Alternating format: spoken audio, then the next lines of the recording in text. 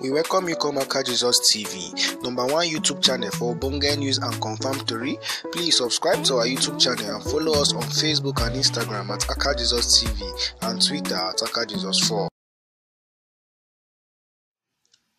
Hello friends, good day and welcome again to Aka Jesus TV, the TV where we give you updates on sports, politics and other form of entertainment.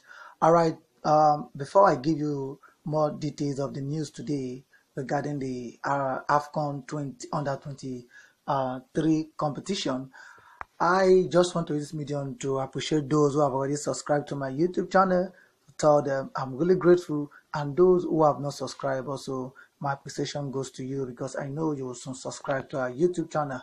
Alright, then Nigeria kicks off campaign with clash against Ivory Coast.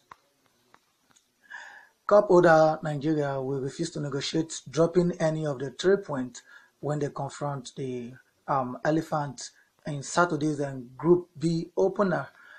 The West African derby, scheduled for 3 p.m. Egypt time, that is 2 p.m. in Nigerian time, will unfold at the El Salam Stadium in Cairo, the same venue where the Super Eagles pick up the bronze medal in the 2019 AFCON competition after beating Tunisia 1-0 in July.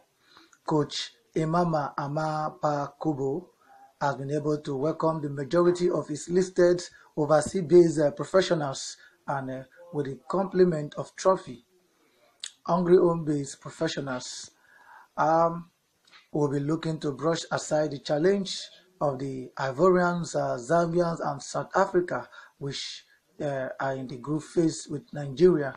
The U23 Nigeria contingent spent 6 days in Ismailia to fine-tune preparation for the final before arriving to Cairo on Wednesday, when they are staying at the Novotel Hotel and Resort.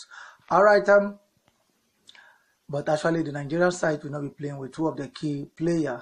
The captain Azubike and Awoniyi would not be available for the under 23 side. But notwithstanding, we wish them all the best.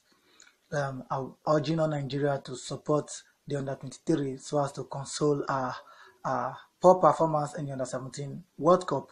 Alright guys, please ensure you subscribe to my YouTube channel and also press notification bell, as we always give you more analysis of the game.